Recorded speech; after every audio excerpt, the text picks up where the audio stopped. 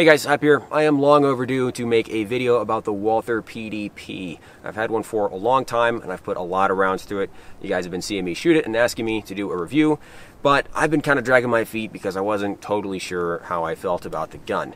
The PDP is another handgun in a long line of supposed Glock-killers, but as I'm sure you guys have noticed, Glock is still on the market even if Gaston passed away, so it may have killed the wrong Glock. I think Glock competitors can be sorted into 3 threat levels depending on how close they come to taking the Glock throne. The lowest level are guns that just don't compete with the Glock at all. Those are all the guns that existed prior to about 1988, the guns that Glock killed when it first came on the market.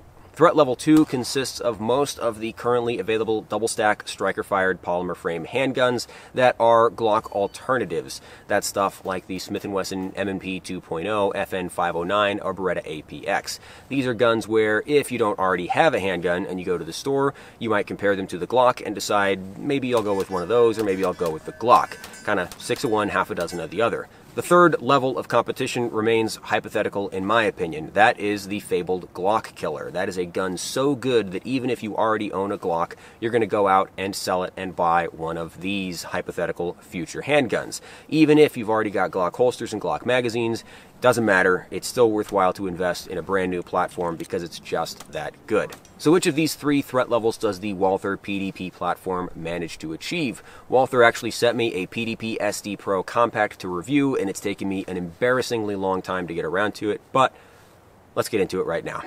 Today's video was brought to you in part by our sponsor, Venture Surplus. I'm sure I've extolled the virtues of military surplus on this channel multiple times before. It's a great way to get your hands on high-quality gear and clothing for not a lot of money. LBT will happily sell you a chest rig for $450, but maybe it's better to let the US military buy it first and then wait 10 years before deciding they don't want it anymore, if you know what I'm saying. The other cool thing about military surplus is that you just never know what the US Army has stocked away in a Connex box somewhere. But rest assured, Venture Surplus will find it and act as the middleman to get it into our hands. If you're into this kind of stuff, I recommend that you bookmark Venture Surplus's site and check it every week or so, because you never know what's going to show up. Personally, I check in regularly to see if M81 Woodland Field Pants in size medium long have restocked, and unfortunately they haven't. It's probably been more than 20 years since the US military bought more of those, so the odds are getting slimmer. Check out the link to Venture Surplus in the video description. There's also a discount code. You can also check out the link to my Linktree page, and that will always have an up-to-date discount code in case you're watching this video later on. Alright, thank you to Venture Surplus for sponsoring this video. A big thank you to you for watching this advertisement, and let's get back into the show. Alright, that's enough theory. Let's actually talk about the gun. That refreshing sip brought to you by Diet Mountain Dew. Yes, I know it causes cancer, and no, I don't care. This pistol is a Walther PDP SD Pro Compact, although the word compact probably shouldn't be applied to any pistol in the PDP lineup. Compared to the standard PDP, the SD Pro model has the flared extended magazine well for faster reloads, the lighter, shorter, flat face match trigger, and a threaded extended barrel for use with a suppressor. You'd have to be next level dedicated to conceal either of the SD Pros, so really they're duty style or competition style handguns. The standard PDP is available with compact or full-size frames and slides, and so is the SD Pro version. The difference comes down to which grip size you find more comfortable and how long you want the slide. Standard magazine capacity on the compact is 15 rounds, standard magazine capacity on the full-size is 18 rounds. The SD Pro Compact comes with an extended magazine well funnel and 3 18-round magazines. These are not standard 15-rounders with extensions. They're actually 18-round mag bodies that have aluminum base pads on them that engulf the lower part of the magazine and prevent them from being over-inserted. Not to fall back on Glock-killery, but this is one of the selling points of the Glock platform. You can use any extended length of magazine in any handgun because the magazine body has a dedicated over-insertion stop system. Most other handguns on the market don't have that, so if you insert a full-size PDP mag into a compact PDP too forcefully, you're going to bust your ejector. The base pads on the 18-round extended magazines actually stops on the grip frame, not on any part of that extended funnel. So you can remove the magwell if you want. It makes the gun look better, certainly, but it also allows you to use standard 15-round magazines from the PDP Compact. That's what I did because for the first year plus after the launch of this pistol, there was no way to get more of these 18-round magazines without buying a second PDP SD Pro. The 18 rounders are available for purchase now, but for the longest time, all you could do was get standard 15 rounders, or you could get like a 17+2 mag that was supposed to go for a different pistol that would kind of fit, or maybe it was a 15+2. Either way, it's not the same magazine. They were ridiculously expensive. It was like 80 bucks a pop for those mags.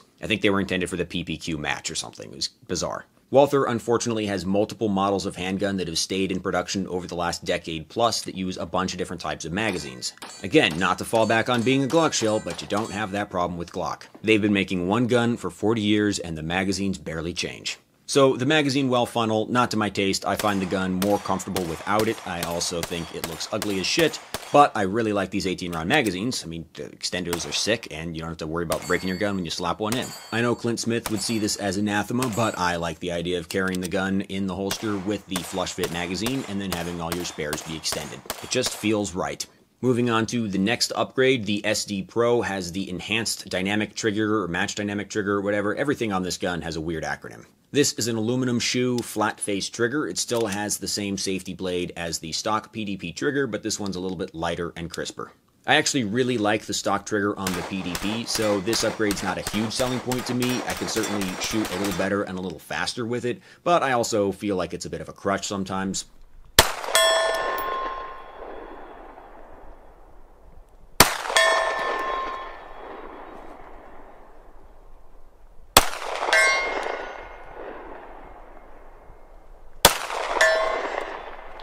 As for the third and final thing that makes this an SD Pro, the threaded barrel, I don't really like them. To me, suppressing handguns is a novelty. I can only think of very few scenarios where I would ever imagine myself using a suppressed handgun outside of just, popping off a MAGA subsonic at the range and giggling and then taking the suppressor off and going back about my day.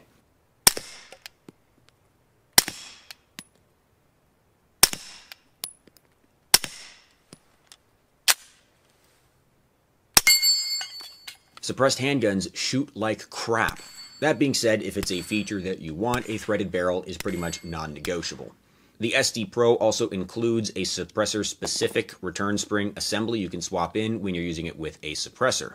It's stiffer than the factory spring. I tested the gun a little bit using the suppressor spring without the suppressor attached just to see if it was still reliable, and it certainly seemed to be with regular factory ammo. It might reduce your reliability window somewhat, especially if you're using weak ammunition, but it shouldn't be an issue, although it does make the gun shoot noticeably different. So that's it. That's all the stuff that makes an SD Pro different from a stock Walther, and that's one of my first complaints with this thing. The SD Pro is supposed to be a suppressor-ready pistol, but it doesn't include suppressor height sights. This thing still has the exact same sights that come on the regular PDP. I replaced the sights with a set of taller sights because I like to have co-witness irons as a backup to my red dot, but I don't think Walther believes in that at all. All models of the PDP are optics ready, and Walther is very much on board with the pistol optics train. The PDP has an optic adapter plate system. The gun doesn't actually come with any plates. Rather, when you buy it, you send proof of serial number over to Walther, and then they will send you one plate of your choice, and then you can buy more from their web shop if you want them. Considering the PDP is an optics-ready pistol and Walther is pushing pistol optics so hard, I really would like them to have co-witness sights from the factory. But that's just my hang-up. Plenty of people don't see the need to have co-witness sights on an optics-ready pistol at all. The optics plate I chose to go with my PDP was the Trijicon RMR footprint pattern, and I later bought the 509T plate to use. The optics plates are thick and robust, which is nice, but also the slide is milled very deeply, so even though there are adapter plates, the optic still sits fairly low. For a brief window of time, Walther was actually selling direct milled slides for the PDP on their website in a bunch of different patterns, including a direct milled 509T slide. Those slides, I believe, would not require aftermarket sights in order to get co-witness. Also, eliminating the optics plate is always nice. The optic sits lower, you have less screws and less interfaces to potentially come loose. But I think they were a limited time run, sold out pretty fast, and you can't get them anymore, so boo-hoo. I'm just gonna go slow fire. Yep. I'm going to try to alternate between center and hostage. Got it. Well, that was not intentional. Stop talking to yourself. But how will people know what's going on if I don't narrate? You put me loud song. A picture is worth 1,000 words. Stop talking over my narration, please. There we go. I got that one. Alright, so what else can we say about the PDP as a platform? I think the ergonomics of these guns are superb. The grip is incredibly comfortable and has great, kind of slightly rubberized texturing. The big chunky slide serrations are fantastic for slide manipulations, front and rear, particularly front if you have an optic mounted. The controls are excellent. Magazine release is not ambidextrous, but it is reversible. Big textured button, placed extremely well. The slide release levers are nice and extended, good texture, but still somewhat low profile, and they are ambidextrous. Interchangeable back straps. I have no idea which one is on the gun right now. Probably just medium because, wait, hang on, I think if I look close, yeah, it's got an M on it. That's medium, so standard. Just in general, these are nice guns made very well with no stupid bullshit on them. So how do they shoot? Honestly, worse than most of the current double-stack striker-fired polymer frame guns on the market. The PDPs have a very large, thick, and heavy slide. They also have a slightly above average bore axis, and so they're snappy. If you're used to shooting compact pistols in 40 Smith & Wesson, you're not going to think so because it's still just 9mm. But if you're used to shooting Glocks or even like 320s, M&P 2.0s, a bunch of the other current crop of handguns, the PDP just feels a little snappy. Every single person I handed this gun to shot it and was immediately like, why does it recoil so much? Isn't it a 9mm? And the answer is, yeah, it's just sort of like that. This is not breaking news. I think every review of the PDP mentions the same thing.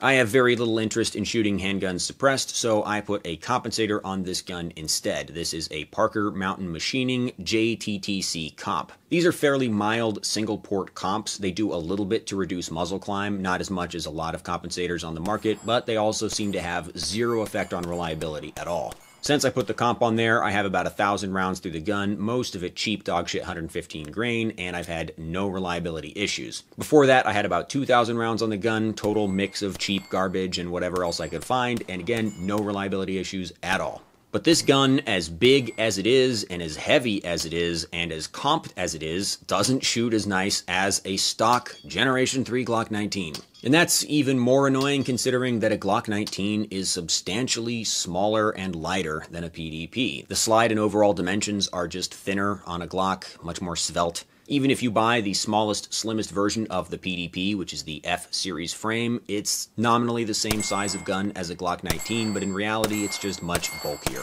So I don't see myself ever wanting to concealed carry a PDP, but as you can see, this gun is not set up for concealed carry. It's set up for some kind of hybrid theoretical competition/combat pistol role. Finding a good holster for this gun was a little bit difficult, again, not to fall back on being a Glock shill, but that's not a problem Glocks have. The PDP seems popular enough to have some staying power, so I'm sure the market will sort of catch up eventually, although nothing will probably ever overtake Glock. I got a Dara Level 2 duty holster to use with my SD Pro, and although I found it a little bit janky initially, it actually kind of grew on me.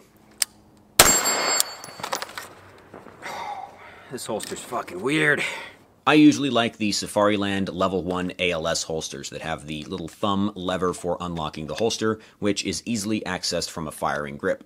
The Dara holster is a different design. Unlike the Safariland ones which lock onto the ejection port, this one is just a friction fit holster that has a level 2 retention hood over the back to keep the gun from flying out or being grabbed. Initially, I was pretty unhappy with it because the lever for defeating retention on this holster does not fall under the thumb in a firing grip. But what I figured out you actually have to do is build your grip and essentially just punch down. So you're not using the pad of your thumb to depress the lever, you're actually using your thumb knuckle, and then it's super easy. I still think I slightly prefer the release of a Safariland Level 1 ALS because it leaves your thumb in a higher position, which is where you're going to want it for building a grip with your second hand anyway, but that is some real detailed autism that we don't have to talk about right now.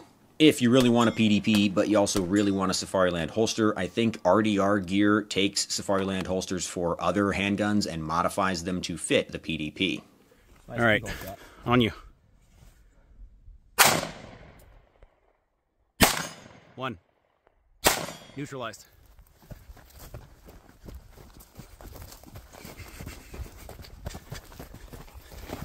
It's all the way to here, right?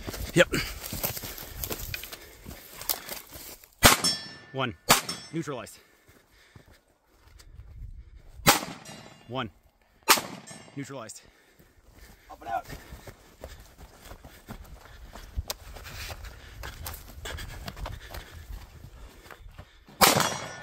Neutralized. Ground pounder. 1.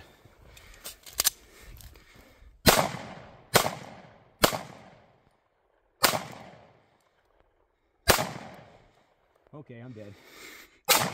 Neutralized. Alright, that's about all I have to say about the Walther PDP and the SD Pro variant. Nothing super groundbreaking, so sorry it took this long to finish the video, but I kind of had the opposite reaction I did to the SIG 716i, if you'll remember.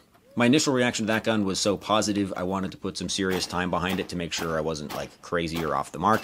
The same thing happened for the PDP, but in reverse. Initially, I didn't really like it, so I wanted to put a lot of rounds through it just to see for sure. Ultimately, I think the PDP is a very good gun, but it's not a Glock killer, more of a Glock competitor. The SD Pro package I don't think is all that compelling unless you really want all of the components that come with it. In that case, the increased price of the SD Pro package adds a lot of value because it's cheaper than buying a base model and adding a threaded barrel, the enhanced trigger, magazine funnel, and a whole new complement of extended magazines. But as I've said, I think suppressing handguns is a meme. I think the stock trigger on the PDP is more than adequate for a carrier combat pistol, and I don't especially care for the extended mag well. So I would lean towards getting a regular PDP and using that extra cash to replace the sights and buy an optic. Thank you guys very much for watching. If you like this channel, please subscribe to it to show your support. Otherwise, how will I know? There are also links in the video description to my Subscribestar page where you can support this channel more directly, as well as a Linktree link for affiliate and sponsorship materials. Check those out if you're interested. Let me know in the comments if you have any questions, and I will see you guys next time.